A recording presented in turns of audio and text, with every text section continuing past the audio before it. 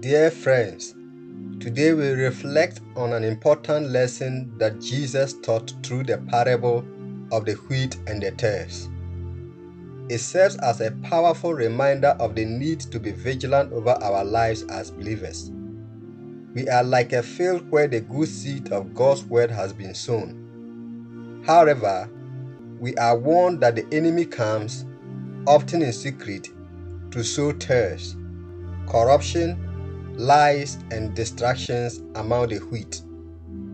In this message, we will uncover the ways the enemy seeks to corrupt what has been sown in our hearts and how we must remain watchful, sober, and steadfast in our faith. Be a watchman over your life. Guard against spiritual corruption. Jesus said, "The kingdom of heaven is like a man who sowed good seed in his field. But while men slept, his enemy came and sowed tares among the wheat and went his way." Matthew 13, verse 24 to 25.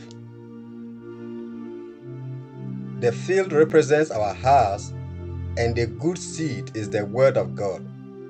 But notice how the enemy waits for the right moment to sow tares. He does it while men slept. The enemy's tactic is subtle. He waits for moments when we are unguarded, when we are not vigilant. He doesn't come with bold announcements, but instead sows confusion, half-truths, and distractions.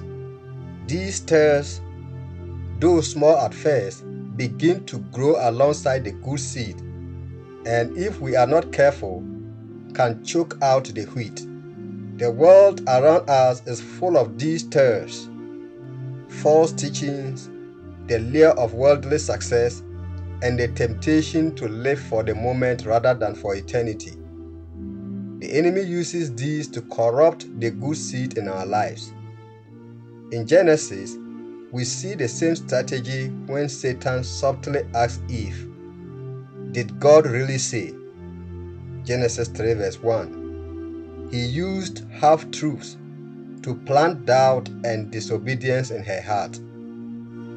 The tares that the enemy sows are often disguised as harmless, even beneficial. Today, the enemy uses the allure of success, fame, and power. Society tells us that we only live once and must enjoy life to the fullest without any concern for eternity. But as believers, we understand that life is not just about here and now. We live in light of eternity. Life is not short but eternal, and every decision we make affects not just our present, but our future in God's kingdom. The tares may come through the music we listen to, the shows we watch, the conversations we entertain, or even the posts we consume on social media. They subtly shape our thinking, leading us to accept things that contradict the truth of God's word. This generation is more connected than ever, but in that connection lies danger. If we are not vigilant, the enemy will find ways to sow his tares through the screens we watch and the influences we follow. The good news, however, is that the seed of God's word is incorruptible. 1 Peter 1 verse 23 reminds us, "For you have been born again, not of perishable seed, but of imperishable, through the living and enduring word of God." While the enemy may attempt to corrupt our hearts, the word of God planted within us has the power to remain pure. But this is only true if we are vigilant to guard our hearts. Proverbs 4 verse 23 warns us, "Above all else, guard your heart, for everything you do flows from it." If we allow greed, anger, and other sinful desires to take root, they can render the word of God ineffective in our lives. We must stay rooted in the truth, nurturing God's seed to produce the fruit of righteousness, joy, and peace in the Holy Spirit. Just as a gardener tends his field, we must constantly nurture the word sown in us by spending time in prayer, meditation, and study of the scriptures. Only then can we resist the tares that the enemy seeks to plant. Jesus goes on to describe how the tares and wheat are allowed to grow together for a time. When the servants noticed the tares, they asked the master, "Sir, did you not sow good seed in your field? How then does it have tares?" The master responded, "An enemy has done this." Matthew 13, verse 27 to 28.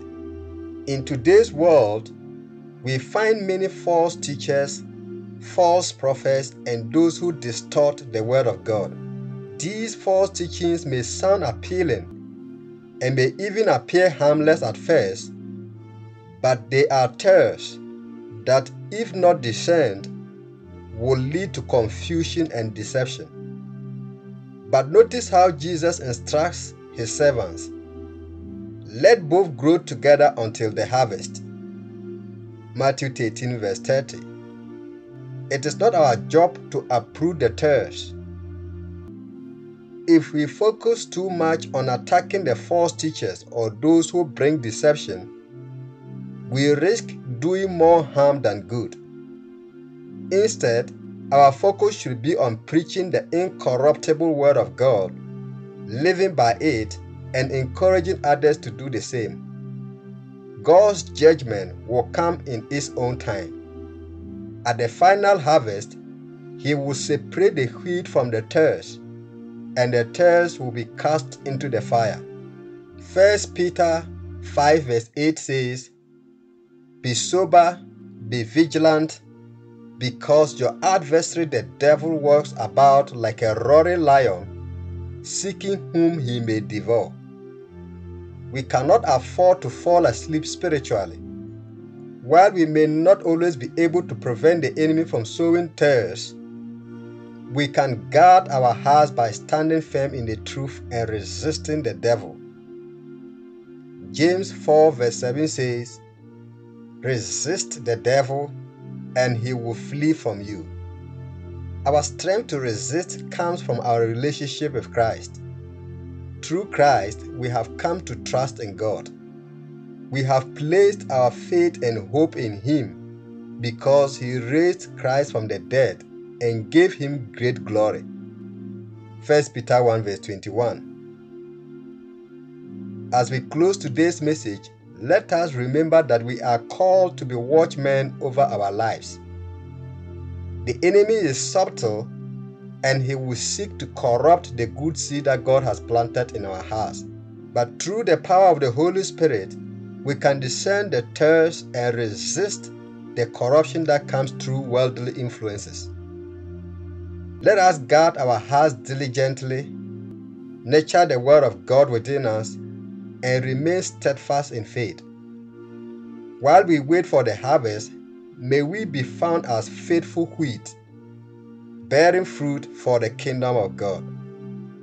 Lord, we thank you for your incorruptible word.